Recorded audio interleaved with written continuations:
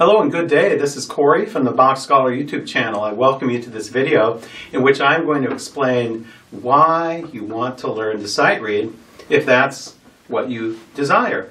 Many pianists have the strong desire to want to become a good and proficient sight reader, and it's a great goal to have, but many pianists don't actually sit down and actually think to themselves, why?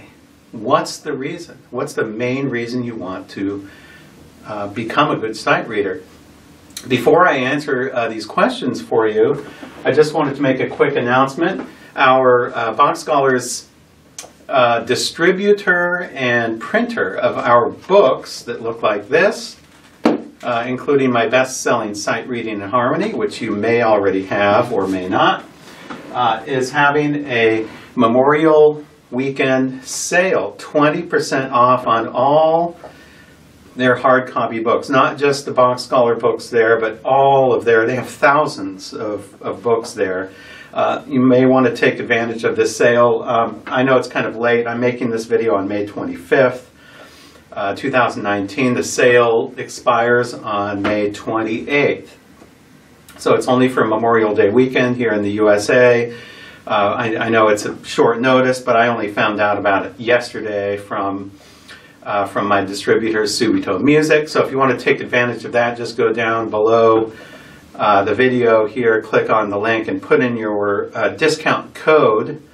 It's Memorial20, and put in your discount code, and you can get any hard copy book from Subito Music Corporation delivered worldwide, 20% off. That's a good deal. It's a good deal. If you don't have this Sight Reading in Harmony book yet, excuse me, if you don't have this yet, this is a good opportunity to get it in hard copy. It's about 220 pages, spiral bound.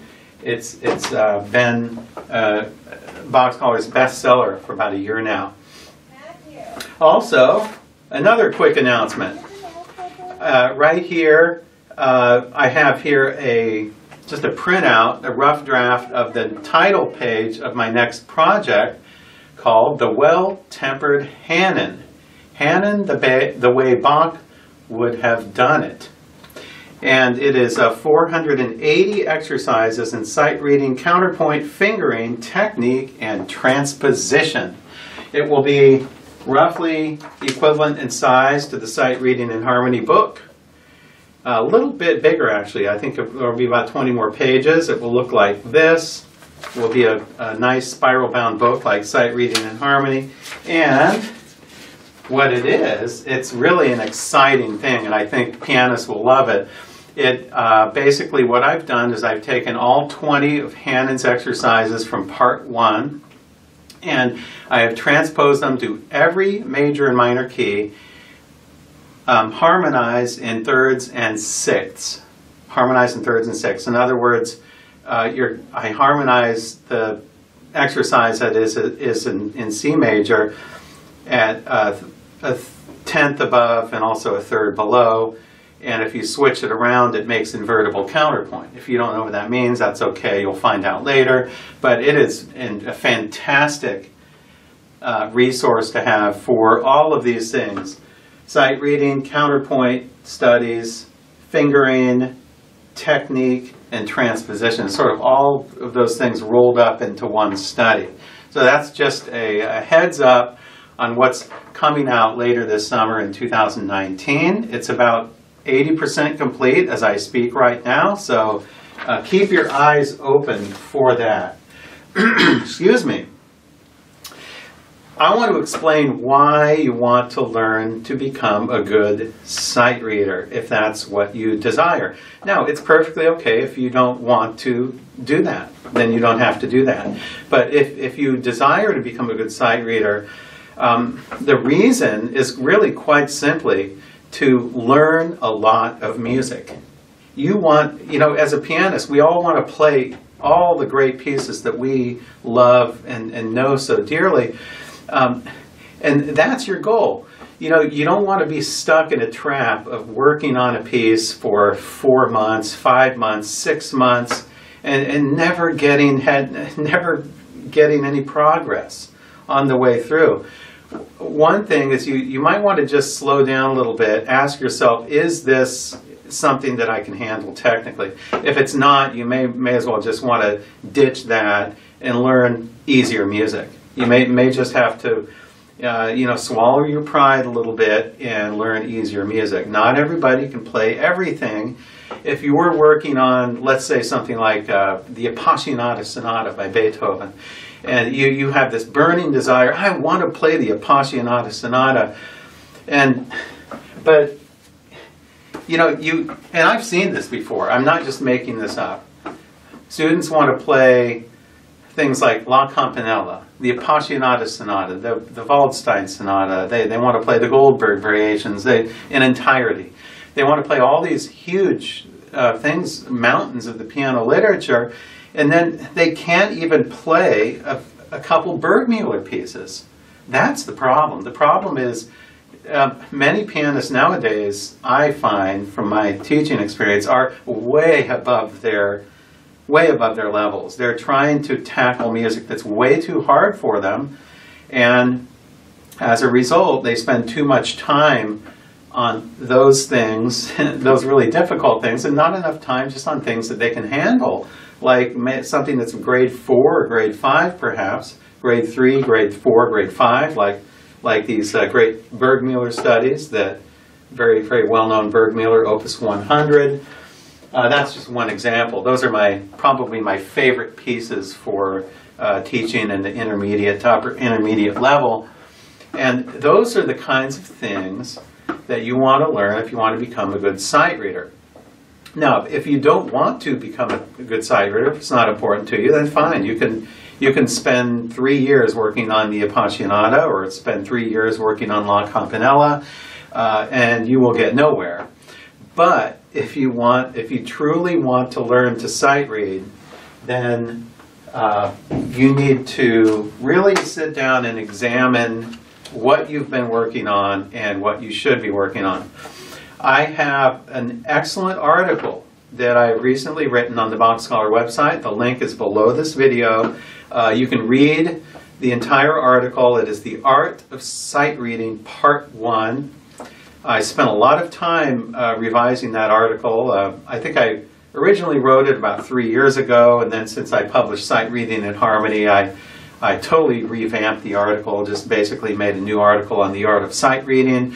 I really highly encourage you to go down to the link below this video, click on it, and read that article. Read the article like 3 times. It's a very important article. I've put a lot of work into that, explaining what sight reading is, how to get better at it, why you want to do it, and my recommendations for music that are excellent sources for learning to sight read. For instance, Burgmüller and other pieces of that nature.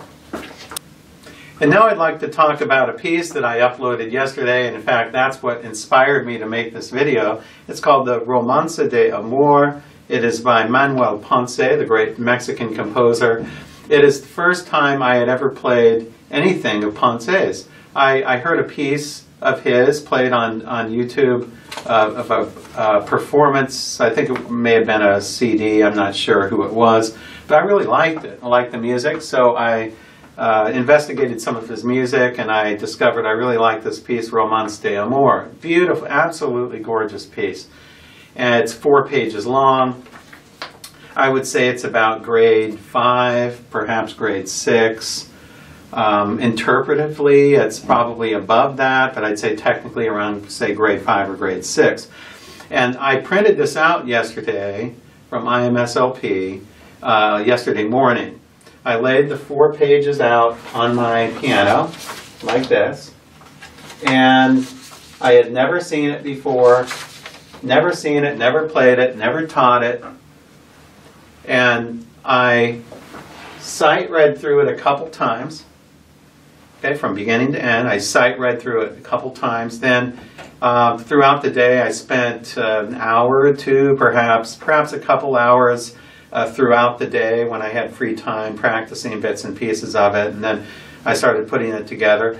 And then I think later that day, in fact, I recorded it. So if you'd like to listen to that recording that I did, that should be right before this video in the Bach Scholar channel.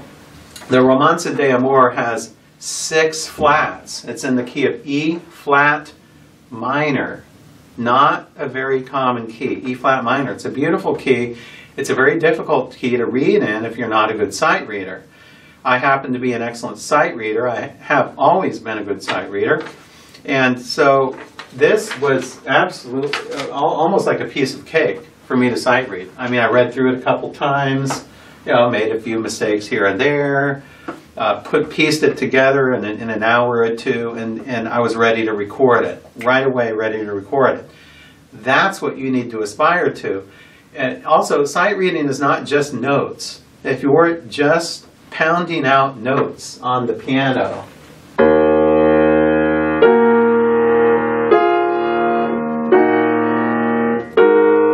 if you're just pounding out notes, that's not...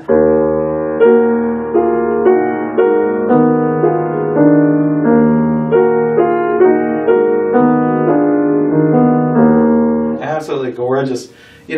From the very beginning, when I was sight reading this, from the very beginning, I was thinking about the music. I wasn't just thinking about notes, I was thinking about music. So the better you can develop your sight reading skills at a low level, grades 1, grade 2, grade 3, and build it up, then once you build up that foundation in sight reading, then you've passed that stage to where you're only thinking about notes. Then you can actually approach a piece of music like this. You can print it out or buy the book, open up the book, look at it, play through it from beginning to end. It might not be 100% perfect, but it will at least be musical, and you'll learn how to put expression and musicality into it from the very beginning. When I was sight reading Romanza de Amor yesterday and getting ready to make my video later that day, I was always thinking about the music. It was never just the notes. So sight reading is not an easy thing. If you're not good at it, you can get better. It is definitely something you can improve on, but the main thing is to read a lot of music and to constantly learn new music. And of course, get my Sight Reading in Harmony book if you don't have that already, and follow the suggestions in here. I really want to help you become a better sight reader, and I'm concerned about pianists nowadays, piano students, that because I see a lot of it now. I really am worried that too many pianists are going way above their levels, trying to tackle music they can't tackle, and as a result, their sight reading becomes worse and worse. The longer time you spend on these really difficult things that take forever to learn, the worse your sight reading will become. If you want to become a good sight reader, read my article, linked below this video, and follow the suggestions. I promise they'll work for you. And thank you for watching this video. Until we meet again. Bye.